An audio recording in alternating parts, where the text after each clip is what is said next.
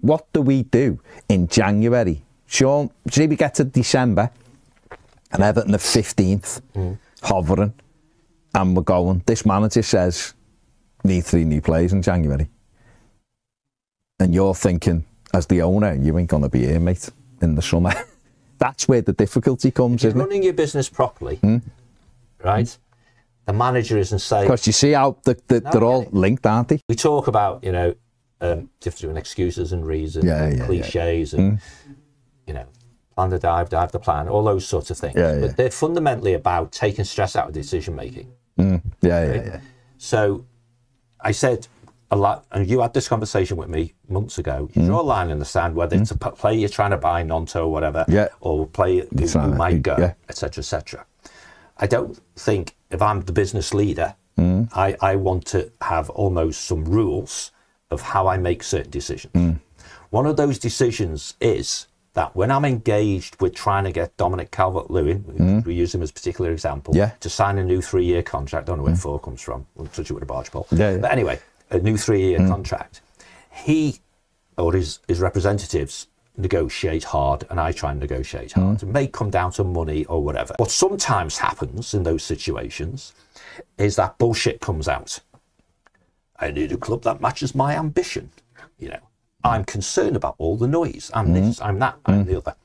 If you're an effective negotiator, you remember all the reasons or excuses that were provided for not signing a contract. If you are good at what you do, you find out the truth, which is, I just think it's that time when I need to try and see what I can do somewhere else. Okay. That then means, the question I asked you, when he comes to me and says, you know that contract? I said, that was then, mate, not now. It's less money now. It's shorter, etc., etc. And he goes, you know, so, fine. You had a contract in summer. You're going anyway. Off you go. Right? So the only way I give a new contract now to Dominic, or anyone, but Dominic, as we're using an example, is to take the emotion out of the decision making and say, only if it's better for me. And better for me is easy to measure. I was prepared to pay this guy that to sign a new contract for 3 years. This time last year, he said no. I've come to terms with the fact that he's going. So my business planning is all based on he's going. We've got a director of football, you know, who's logically said we're prepared to let him walk out the door for free. So we've come to terms with all that. So the only way we keep him for less money is if he takes a deal that's more favourable to us than the one he turned down. Why would I agree with that? Otherwise, you're basically saying this guy can give you the finger, flaunt himself around the various leagues, and then come for that deal because he thinks it's a bird in the hand, right? Because no one's interested in him. Because if Dominic Calvert-Lewin gets an offer from Aston Villa, he'll go. If he gets an offer from whoever, who are in Europe or whatever, he'll go. So the only reason he wants to stay can be, 1, no one else wants him, or 2, we'll pay him more.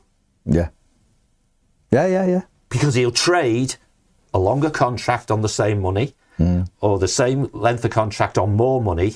He'll trade that for the sporting ambitions that he allegedly has. So the bridge has been burnt, and when you're rebuilding the bridge, whoever's building it is the one who has to be a bit more conciliatory. And if he's coming to us, he's the one who has to give. Of course, now, if we go to him and go, oh, by the way, that's still on the table, that's a lazy approach. So I think the decision should already be made. If he comes back to us, this is what we're going to do. I don't think that'll happen. I think we'll go back still offering him big money. We're fools. It's an easy way. We're fools as business people. There's difference on sporting reasons and all that sort of stuff. And you did it. You said, he's our best centre-forward. Well, let me rephrase that. He's the best centre-forward at the football club. He's not necessarily our best centre-forward because we haven't bought that player yet. No. And we could have it within the doors. You don't know. Where's the crossover point between Dominic and Chimiti? How long is Dominic first choice? No, John, I said in the summer. I'd have given him till the 31st of July to sign. Well, that's what I'm asking. And otherwise, I'd have chased him. I'd have gone, no, mate, you're not starting the season, so do whatever you want to your sub. Yeah. You've had the chance. No one takes the piss out of us.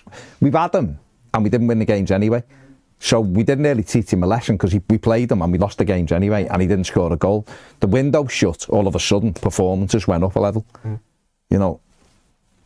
It's called Anthony Gordon syndrome.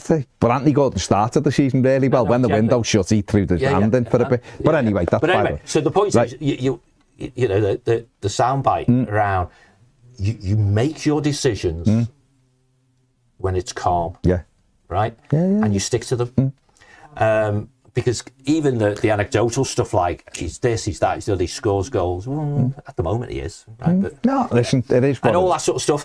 But his opportunity to change his mind diminishes every day. Of course, because Schmitty gets closer to fitness, Brozier gets closer to fitness, Beto gets closer to going out the door, right? And you're going to bring a +1 in, and the +1 has to be closer to a Schmitty profile. I mean, in age, and of course he does. Than Dominic Calvert-Lewin. No, absolutely. So I don't know whether his agent convinced himself there'd be a long list of clubs. I think he did. And then the next step would be no transfer fee next summer, lots of money. And of course, you've got to look at it this way. Like, he might not like the manager.